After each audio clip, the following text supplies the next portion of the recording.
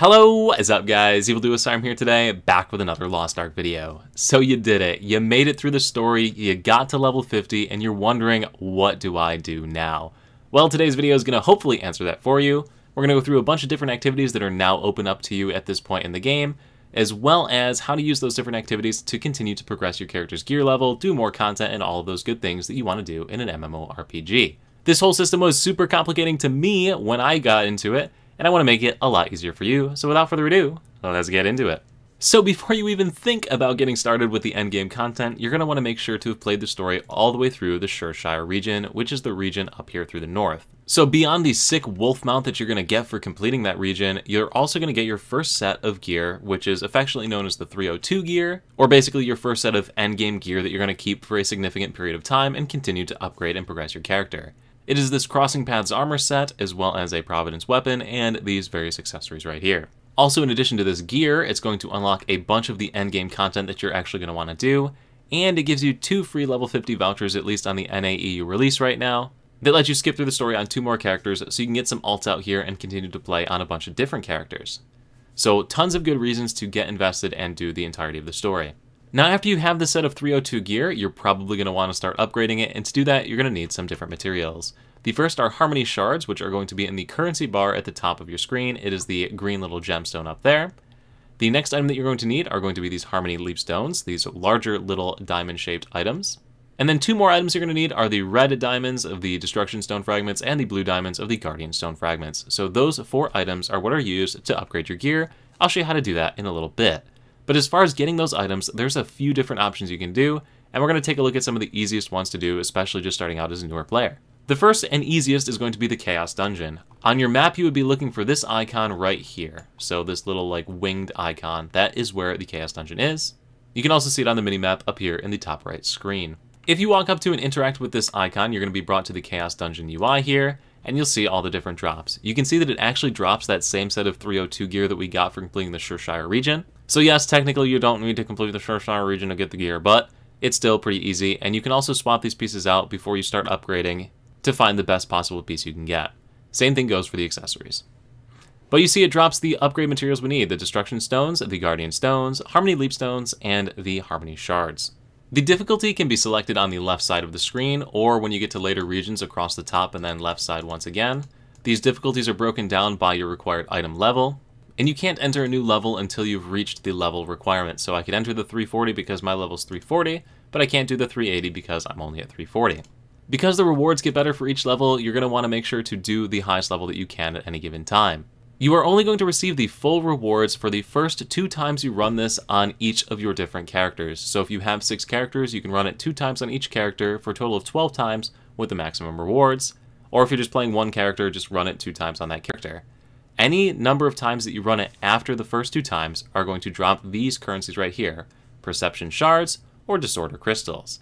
These can be redeemed at the NPC located really close to it right here for those same upgrade materials we've been talking about. So you can get more of these Leap Stones, Shards, the Stone Fragments, whatever you're looking for there, you can redeem them.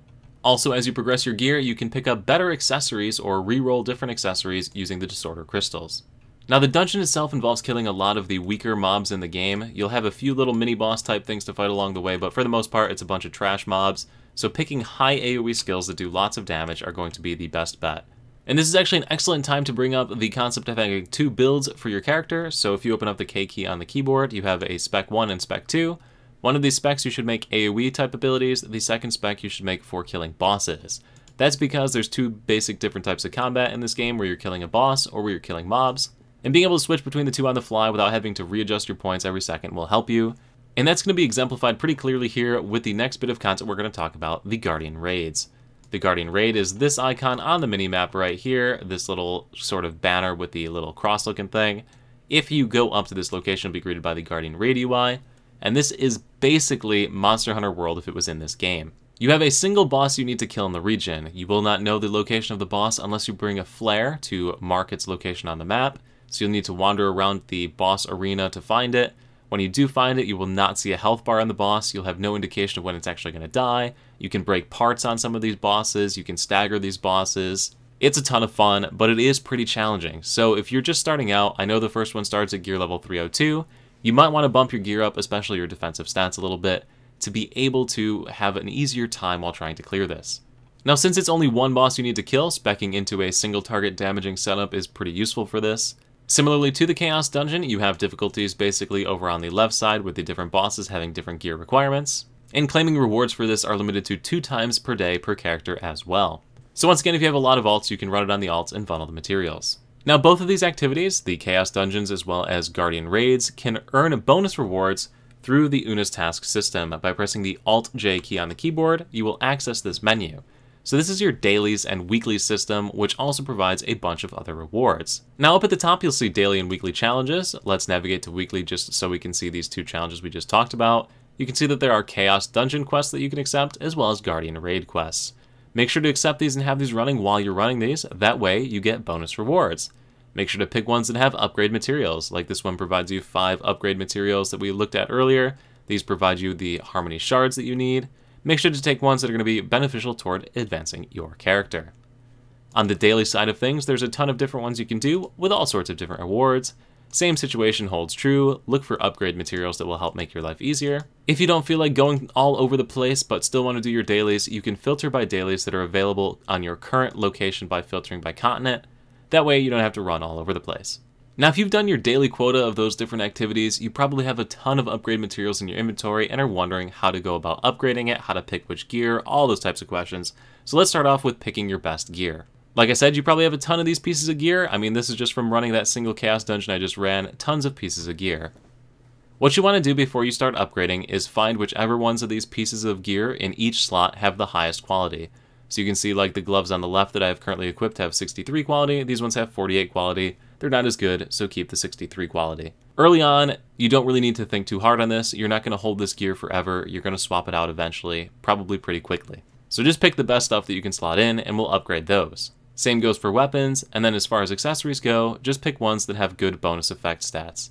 Example, if your build needs crit, then take crit. If you want swiftness for cooldown reduction, whatever you're looking for, try and find accessories that have those. Once again, you'll be swapping these accessories out pretty soon as well. But once you have your best set of gear with the highest quality equipped, you can go ahead and just dismantle everything else. Just literally run it down the line and dismantle everything else. No reason to keep it. You're going to get a ton of upgrade materials for that by hitting the dismantle button. So I got some Harmony Shards, Destruction Fragments, and Guardian Stone Fragments. And now that you have your best set of gear picked out, if you go to the Honing NPC, which is this little hammer icon on the map right here, you're looking for this little hammer icon, walk up to them and talk to them, you'll be greeted with the Honing menu. And upgrading gear from here is pretty simple. All you need to do is pick the piece of gear you want to upgrade. So in this case, I'm going to go with this helmet piece right here. You're then going to click this upgrade button in the middle. You'll need to feed in those Harmony Shards, which I have 23,000 of from running dailies here, at the maximum value, so go ahead and hit the max button. Click on the upgrade option. So this is halfway to upgrading the gear. The next thing you need to do is use this gear honing function. So this is going to consume these Guardian Stone Fragments for armor, and for weapons, it consumes the Destruction Stone Fragments.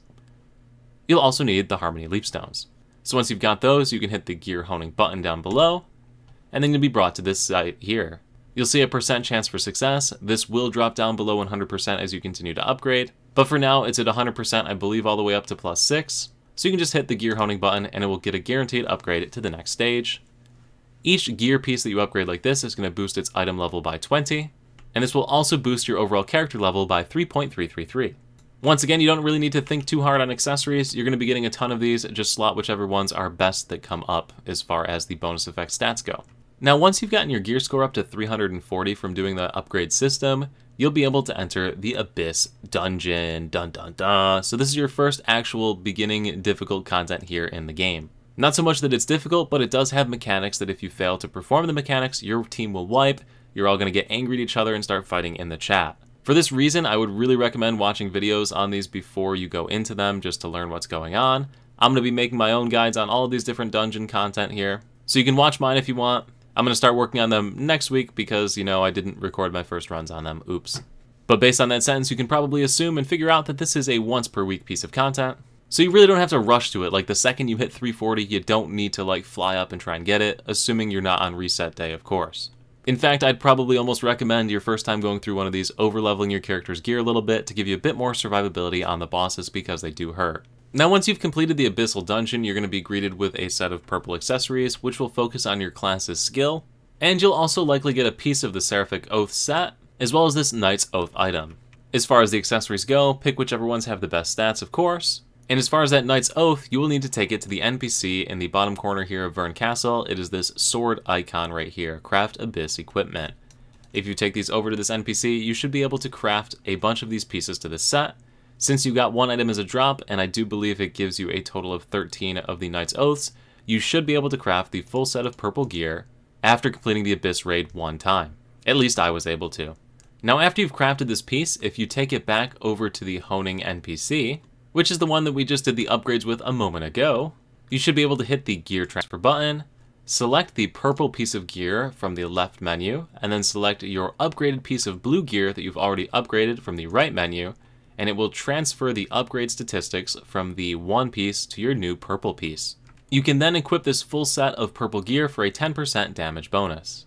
And then you just go on and continue to upgrade that purple gear over and over and over again. And that's basically your continuous progression loop, doing those various daily activities, various dungeons, getting upgrade materials, continuing to bump your gear up until 460. Once your gear score is 460, you will unlock the next region of the game, which is Rohindel. Then you continue to upgrade and rinse and repeat and blah, blah, blah, blah, blah. You get the idea. Now there are a few more facets of gear progression that are a lot more complicated, and I don't really want to cover them in this video. Things like the stone system, you have your engravings menu, you have your cards menu, all these different other types of gear progression that you can do, all need separate videos. I do just want to quickly mention with the stone side though, you're going to be replacing these pretty quickly as you continue to progress. You really shouldn't go too crazy with these early on. Just try and find one that gets some decent stats. Something like the 777 Vitality Stone isn't bad. Maybe try to find some defensive-orientated stones to help you progress through the raids and give you a bailout if you die. But otherwise, don't go too crazy in focusing on these. You're likely going to replace them all within like 3 or 4 days of playing the game. To actually be able to equip these stones, you do need to take it to the Facet NPC, which is this crystal icon on the map right here, this little crystal. Go ahead and talk to that NPC. Click on this stone in your inventory, and realistically, you can just mash through these for these ones, because once again, they don't matter, you're just trying to put them on. If you're trying to min-max your strategy, though, find a stat you like say I really want Spirit Absorption. I can take a point into this, and you see it drops the percentage rate for both of these. I can try 65% again. It failed. It goes up to 75. 65, I'll try again. I'll try the 50-50. Now, this one's only a 45% chance. I think it's going to fail, so I'm going to pick this one. It did fail, so I'm back up to a 50-50. I'll try the 50-50 on the Crisis Evasion. I got it. We'll see if we fail the 45%. We didn't. We should totally fail 35. We're passing way too many down there. Unlucky. But I want to make sure that I get this last point here, so I'm going to try and bump that percentage, and we'll take the 50-50 and fail. But you get the idea. Bounce between them to try and maximize your chances at getting whichever stat you're trying to get. But yeah, that's pretty much it with that. I'm going to make a more in-depth guide on that. Just pick a stone and put it on at this point. Once it's faceted, you can equip it. Now there's also a couple other side activities that I didn't cover, things like the cube or the tower over here that are different types of progression dungeon-based things. Like the tower, you can clear higher levels to get bonus rewards, and then if you do it on alts, you get upgrade materials, you can see right here. The cube is like a team-based progression type thing where you can quit whenever you want, and if you lose kind of game, so that's pretty cool. You also have exploring the various islands of the game to get upgrade materials, so if you click on like any square of the ocean, you'll see islands that you can do. These islands all have quests that give you upgrade materials. That's super complicated. I got tons of guides. I'll be planning on all of those. The game's still early. You're probably just getting around to this point, so I'm hoping that this will help you to progress. At least until I can make guides on the other stuff. So keeping those more complex things out of it, I think I've covered everything you need to know to get started. If you think I screwed something up, let me know. And if you did like this video and if it's going to help you, also let me know in the comment section below. Helps with the algorithm, as you all know. If you found this useful, if you're going to check out other guides on my channel, make sure you're subscribed so you stay up to date when new content comes out. I've made MMORPG guides for like 7 years now, so I'd like to think I got a nice backlog of content for you to watch. Anyway, guys, thank you so much for watching. Once again, look forward to seeing you at the next YouTube video right here, Twitch live stream on the weekends, or wherever I happen to see you. Peace.